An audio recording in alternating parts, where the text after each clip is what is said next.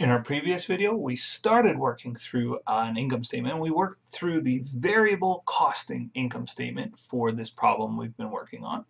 In this video, we're going to work through the absorption costing income statement. Then we're going to compare it to the variable costing income statement and figure out why it's different, where it's different, and try to make some comments just on the differences between variable costing and absorption costing. That's going to be the focus of this video. So we did the variable costing income statement where we went sales minus variable expenses equals contribution margin minus fixed expenses equals net income. That's a traditional variable costing, also called a contribution format income statement. Sales minus variable expenses is contribution margin minus fixed expenses is net income. And we've done that. This video, we're going to do an absorption costing income statement. That's like a normal income statement. That's the one you look up, you Google Microsoft income statement, you'll see one that looks like this. And it'll be sales minus cost of goods sold equals gross margin or gross profit. Gross margin minus our selling and administrative expenses equals net income. So let's go ahead and prepare our absorption costing income statement. You can see I got started in the last video and I said, oh, well, our sales are the same, doesn't matter which method, so we got our sales. Let's do our cost of goods sold, our COGS. And our cost of goods sold in this case, is, well, it's $28 per unit. We calculated the cost per unit is $28, and we sold 57,000 units. So the cost of the goods that I sold, the cost of the units I sold, 28 times 57,000, 28 times 57,000, 1596, almost 1.6 million.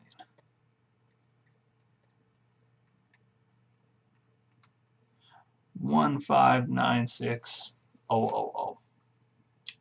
So our sales minus our cost of goods sold equals our gross margin.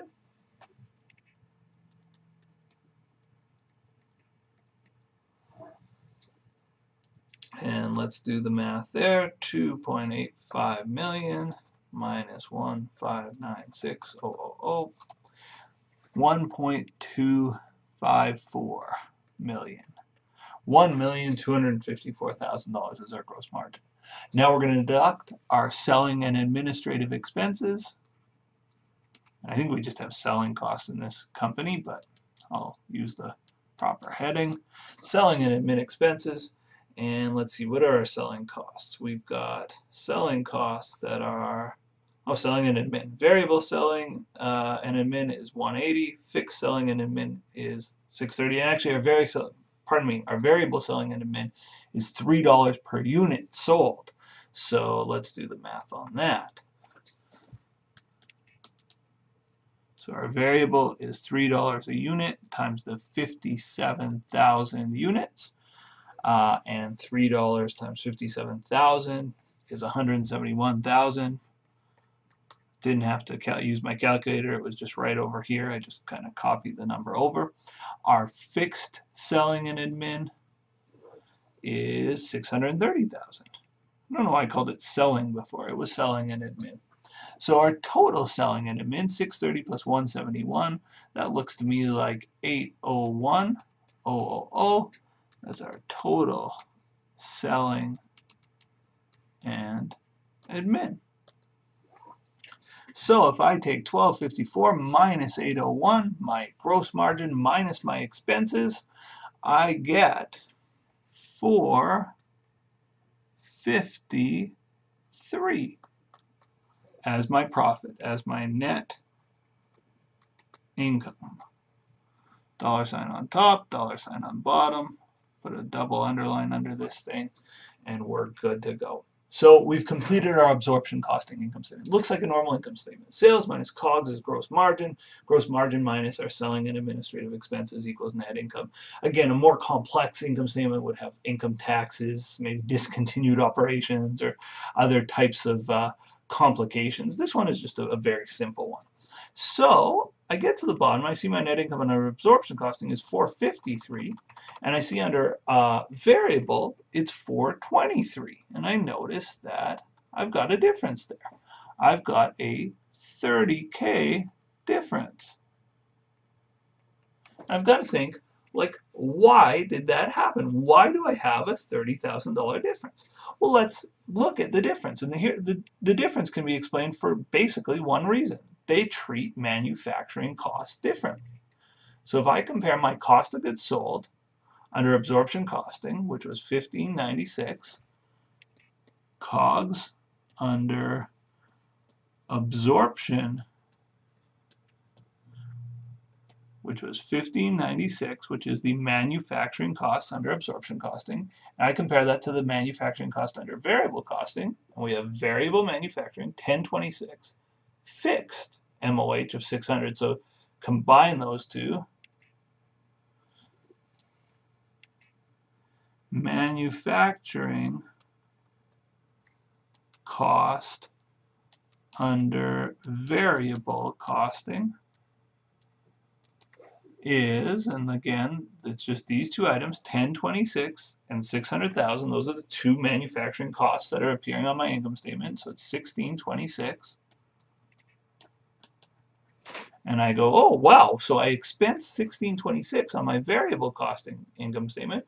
I expensed only 1596 under my absorption costing income statement. The difference is 30 grand, and that's what caused that difference in net income. So the difference is caused by the fact that under absorption costing, we include MOH in our cost of our product, in our cost of goods sold. Under variable costing, we expense all of the MOH. Maybe another way to think of it, and I like to think of it this way as well, is what's left over in my inventory? Well, we said we had $3,000 worth of inventory left over, right? I made 60,000 units, I sold 57, I got 3,000 units of inventory left over. Well, under variable costing, that inventory's value is going to be 3,000 times 18. 3,000 times 18 is $54,000. Under fixed costing, that inventory is going to be 3,000 times 28. 3,000 times 28 is $84,000. So under absorption costing, I think it's called it fixed costing. Under absorption costing, my inventory value at the end of the year going into the next year is 84 grand. Under variable costing, it's only 54 grand. That means rather than expensing that extra 30,000, that's the difference, is the $30,000 expense. Under absorption costing, you keep it in your inventory. Your inventory holds more value. So as inventory rises, absorption costing will have higher inventory values and higher profits. As inventory levels fall, the opposite is true.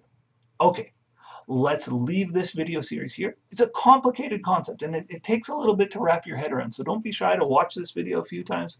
Feel free to ask questions beneath the video. I'll do my best to answer. It's a complicated topic for me too, and so I hope the video was clear.